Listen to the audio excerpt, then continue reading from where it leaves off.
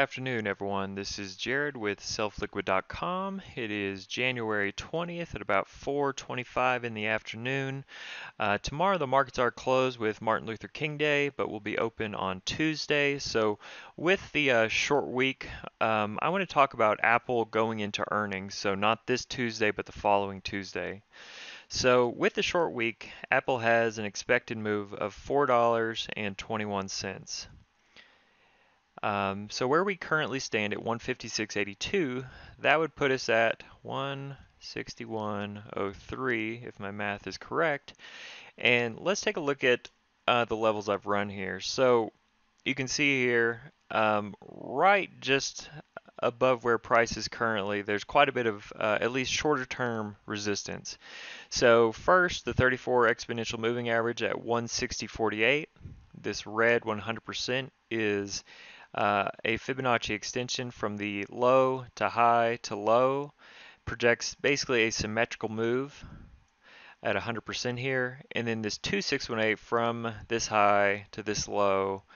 So all these levels coming in right in this area makes me think, with the expected move of $4.21, that this is where we're going to end up at the end of this week.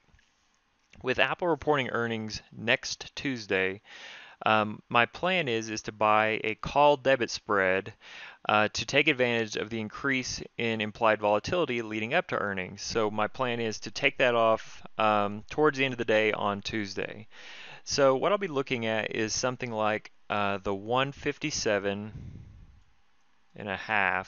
So that's the first strike, I believe, out of the money in Apple for the February 1st contracts. So those are the contracts for their earnings week. And then I'll be buying the 157 and I'll be selling the 165s. So let's take a look at that really quick here and just see kind of what that'll offer us as in terms of the trade. So if I buy the 157, so I'll buy vertical, and I'll be selling the 165. So right now, I mean, that's, before the market opens on Tuesday, things will definitely change. But that gives us a max risk of 277 per contract, max profit of 473 per contract. So with a vertical, you are capping your upside potential. But in this type of scenario, what I'm doing is selling one to sort of help finance the, the kind of higher premium of the one I'm buying. But the idea is the closer we get to earnings, those options will increase in value. So this is a really shorter term trade, going to be in it just for probably 3 to 4 days.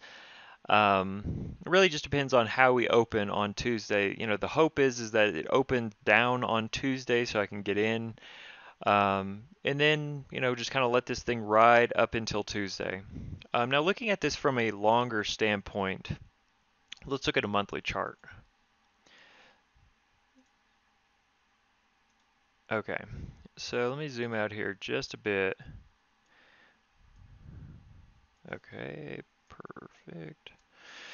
So what I want to point out here is, once again, the 34 exponential moving average. So I talked about this just a moment ago.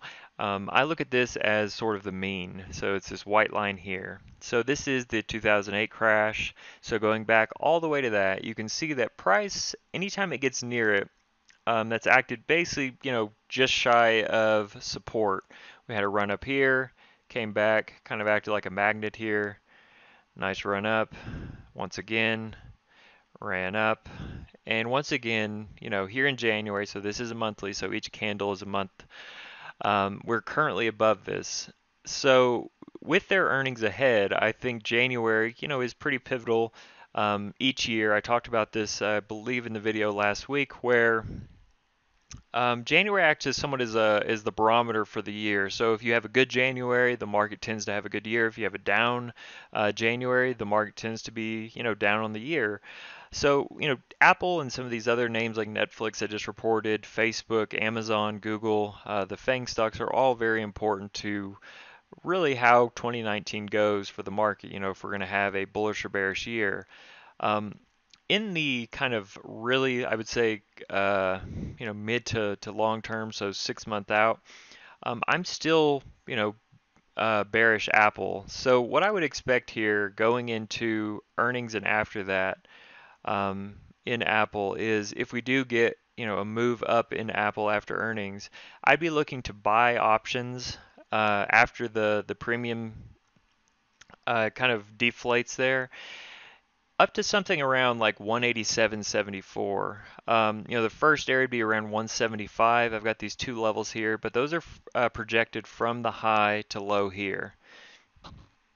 Excuse me. So those are really the first areas where I think Apple will kind of slow down, but I am expecting, bullish activity after earnings. So with the short week ahead, Apple is going to be my primary focus with earnings, but we will be looking at other things.